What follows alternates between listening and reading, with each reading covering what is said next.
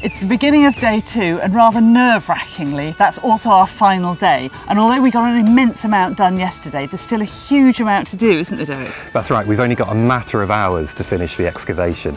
And yes, we made incredible progress yesterday. We got 2 of the quadrants down, we've revealed some of the interior of the sarcophagus, but what we still need to do is incredibly important. We need to get down underneath that sarcophagus and see if we can identify any pristine soils that haven't been exposed since the Roman times. And what I'd like to do too is to really understand how the coffin works, how the base works, how the lid works, how the clips that hold the two together work. And I've got to start off with the most nightmarish jigsaw puzzle without a picture to help me, putting all those stones back together to see if we can reconstruct the lid. It's an awful lot of work to do, and the clock is ticking. Yes, don't count the hours, it's too scary.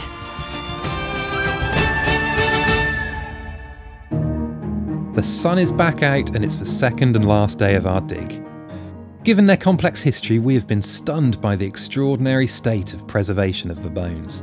So I decided to do some chemical analysis to see if we could better understand their story. Naomi. Hi. That's good timing. It is good timing. I just found a kneecap. Oh wow. I was just about to ask if I could step in and analyse some bone. Is it a good time? It is a good time. Okay. We've got plenty of them now. Let's have a look. What I thought I'd do is see how much lead's in the bones, because we obviously know we've got a lead-lined coffin. Yeah. And I'm intrigued to see how much contamination we've got. I think that's probably helped protect these bones. Yeah, so I've never seen a lead reading this high on human remains. It's over 1.5% lead in the bones themselves. So that is significant contamination.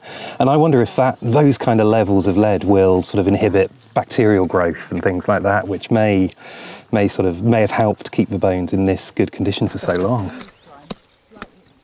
Hey, that's the bottom. You got the bottom, Pete? Yeah, got the bottom. Wow. That's deep, isn't it? That's deeper than I thought it was. That is a serious sarcophagus, isn't it? So much deeper than the interior, isn't it? Yeah. Can you imagine the weight of that then? If that is shallow inside. Amount of base. Yeah. I mean, whoever put that in, they did not want it going anywhere, did they? Absolute brick. Yeah, yeah. Whew. Oh, well done, Pete. John, you were here when this stone coffin was originally discovered, weren't you? In 1963, was it? Yeah, 63, yeah. 59 years ago. Yeah. So cast your mind back. What can you remember about it? Did it look like this? Yes, well, but they didn't dig as deep as this then. Mm-hmm. They sort of cleared the top off.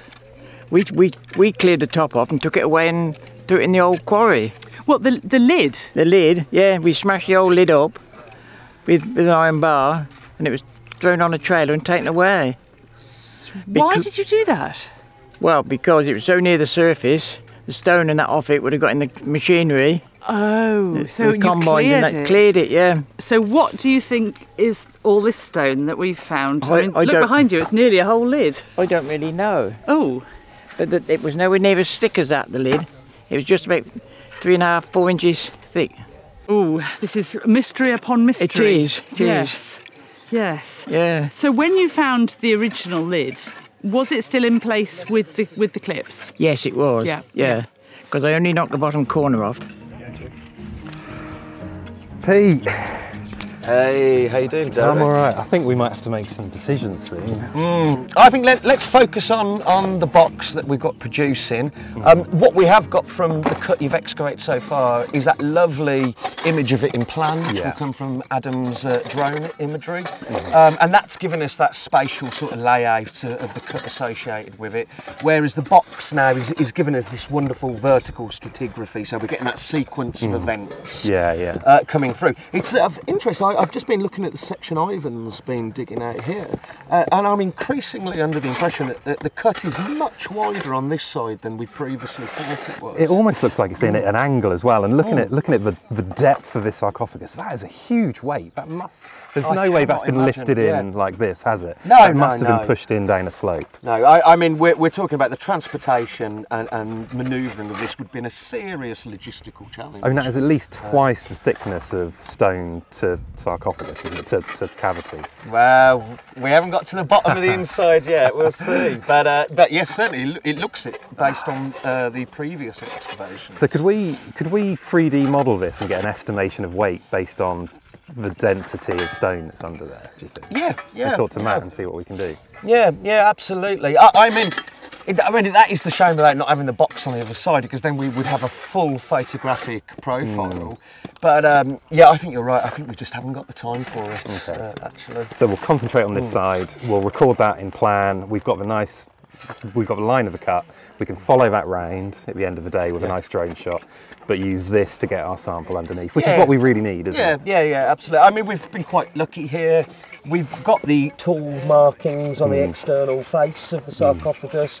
We've got the brackets carving through here. So, you know, it has provided us quite some information.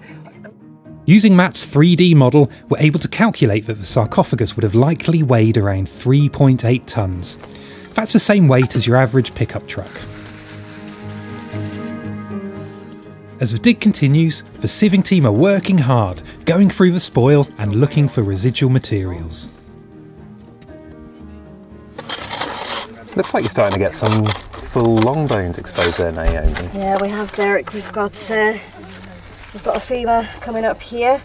We've got this, not quite sure what this is here, but it's definitely more bone. Some more popping up here, and again, the preservation is still... It's amazing, isn't it? It's really good to say it's been in and out and messed about with. So now you're starting to get these full long bones exposed. Are you getting a sense of the stature of this individual? Well, probably smaller than me, which is saying something since I'm 4'9"3/4. I mean, I know it's probably too early to talk about age of death, but could this be quite a young person? I mean, the original sort of report said she was about 30 years old, and not until I've got everything out I can have a proper look. I'll be able to see if that is around about a right age estimation. Did the Romans have any strong beliefs about what happened to the person's spirit, or was death just the end? So for pagan Romans, you know, sort of Mediterranean tradition has everything between two extremes of a spectrum. Could be this is absolutely the end, there is nothing after this, or it could be a kind of complex sort of afterlife of the kind we know about from the Greco-Roman mythology, about crossing the river Styx, paying your coin to the ferryman, living in bliss or in damnation. Depending on how good or bad Depending on you've your been? life. I mean, the middle ground is probably the more common view. So we have on Roman tombstones of an earlier period the invocation of the manes. The tombstones often start dis manibus, to the spirits of the dead. And the manes there, the dead in general, but they're also your forebears, your ancestors. You know, they're there and present. So at commemorative ceremonies, you'll make an offering to them. You know, you might put some food and drink by the coffin, even in the coffin, if there's a means of doing that. Oh, one of these mad feeding Exactly, tubes. one of these feeding tubes that you see going down into the So you can coffin. pour things actually in. Yes, because it's important. It's important because it's the perpetuation of those emotional bonds, that affection persists beyond death, but also because it kind of keeps the dead in their place. It's quasi-sacrificial. So the manes remain the manes, and they remain at a distance, and you're now part of the living community, and you don't want to be polluted by them. Yeah, gosh. So it's trying to have their cake and eat it in some ways. You know, this is a person, it's bereavement, these are dearly loved people, but they're also now, they're dead and they're a corpse, and they're becoming part of this wider group of spirits. We're starting to get a much better impression of what was inside the grave, but Helen is trying to figure out what happened above it, giving her a very complicated jigsaw puzzle. What is this? What are we going to do with it? What does it mean? This lot of stones, nicely shaped, got a good top to them, are twice as thick as this lot. And then Claire, you spotted those ones, Yes, didn't you? the tool marks here are very different to some of the very flat there, and those are much more like the edge of the coffin, the way that the stones work there. Yeah, they're like the sides, Yes, aren't like they? the sides. Whereas this is like the beautifully tooled top. So we've got two different treatments. I mean, never mind, because we've got two different treatments in the coffin. And then John the farmer dropped an absolute bombshell when he told us that in 1963 The lid, of course, which is the area they'd hit with the plough, it was a danger to his farming machinery. So they removed the lid, broke it into pieces, and took it down to the farm and buried it down there. So it's not here to be found.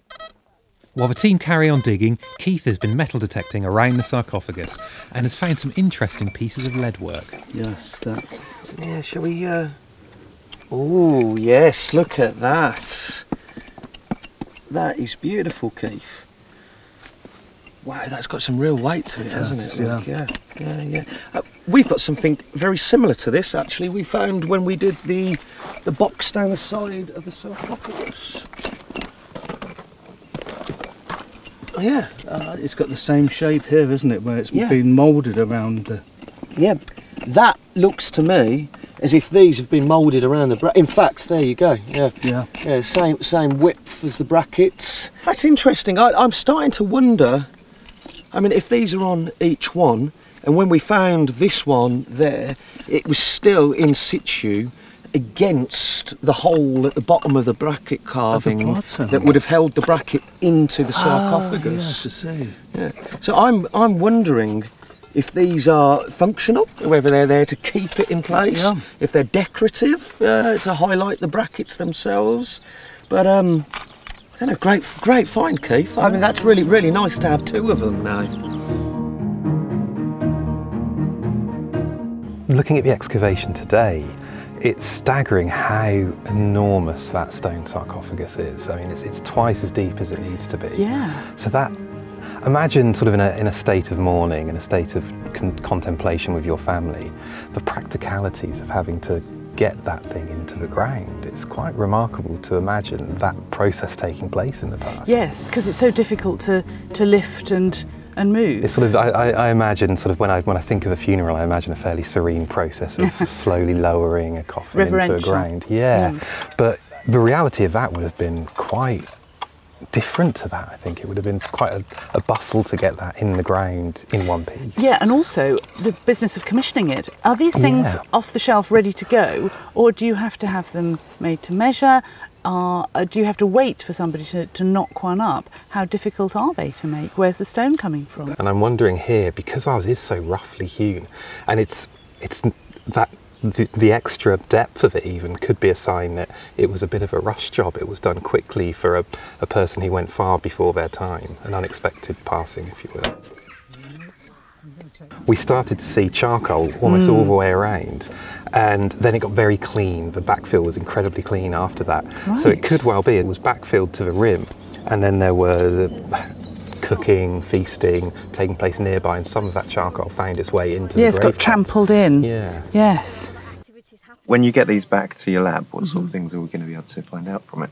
Well, I'll firstly give them a nice clean so we can see the surface, because obviously they're still well preserved, but they're dirty. And then we get a chance to sort of see if there's any sort of pathologies on there, or... So that's things like disease and evidence of disease and things like that? Yes, so quite often in the sort of the hands and the feet we can see extra bony growth. That could be arthritis. Right. Okay, yeah, of course. But that's not always, it's not always the case, because for bones to have these kind of markings on them, the person has had to sort of lived and suffered long enough for them to make their mark, as it were. So yeah, but I'm going to start, pretend that I don't know anything about them. Sure. Start with aging, sexing. We might even be able to get a height estimation. We can take some metric measurement.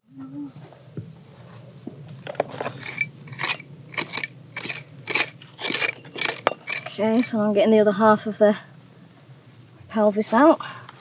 So we've got a little bit missing here, but I think we've got them.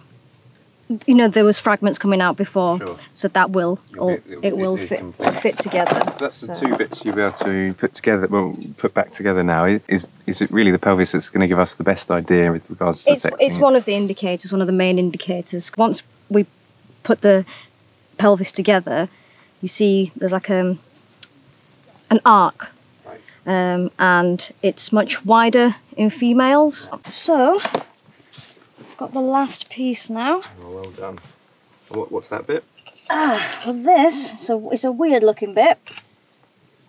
here we've got, so this is your sacrum. Ah, so at the bottom. Seat bone, is that the same thing? Well, you know, you have your coccyx. You'll know if you've ever fell awkwardly. That's really, really painful. Yeah. So this is the part that we've got. Right. So your pelvis comes either side of this. So then that's great. I mean, like, again, another really, really well preserved. Once you finish looking at the bones in the lab, then is the plan to bring them back and reinter them? Absolutely, 100%. And I think it would be nice, since it's been a bit jumbled in here, to lay it back out in anatomical position. That'd be good. So you've done the before one already. It feels just as rough underneath as it is on the side, with a fairly irregular sort of corner edge here. So unlike its opposing end, it's got a lovely finish. As with the sides, where it can't be seen, the effort's not been necessarily placed into the craftsmanship. At last, we've got our soil sample from underneath the sarcophagus, ready to go off to the lab for examination. It's the end of day 2 and we have found out so much more about our burial. I'm particularly pleased that we've found bones in good condition, so we're going to be able to confirm the age and the sex of the body in the grave. And I'm so pleased we can finally see the whole profile of the sarcophagus, and I'm staggered at how deep it is. It's almost twice the depth of the interior. To have the opportunity to see the coffin in situ, to understand how the grave was made, the coffin placed in, the lid put on, that's so rare for these kinds of Roman burials. Usually they've been found and used as horse troughs in a farmyard. And working on the lid, discovering that there's so much extra stone, we were wondering if maybe some of it could even have been a marker, so that you'd know exactly where to come back to. We even managed to see the amazing iron staples that held the lid on. And what's particularly lovely is we can leave some archaeology in situ for future archaeologists to investigate. And the rediscovery of this burial has meant quite an odyssey for its occupant. She's been from here to Oxford, back in a local farmhouse, put back again.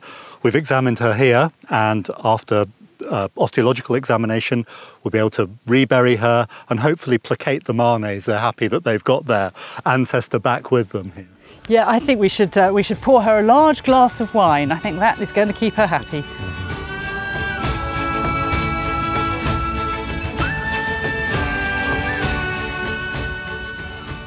Since filming, Naomi has continued to investigate the biography of Our Lady. She's discovered what appears to be a V-shaped cut mark and a hairline crack on one of the bones in her hands. These types of marks, often seen as a result of defensive injuries, could have been caused by an impact prior to her death. However, more detailed microscopic analysis is needed to be sure. She's also uncovered some important articles which could allude to what has happened to the skull following reinterment. If rediscovered, it could give us the opportunity to do some analysis and potentially see where she came from. Her story is far from over.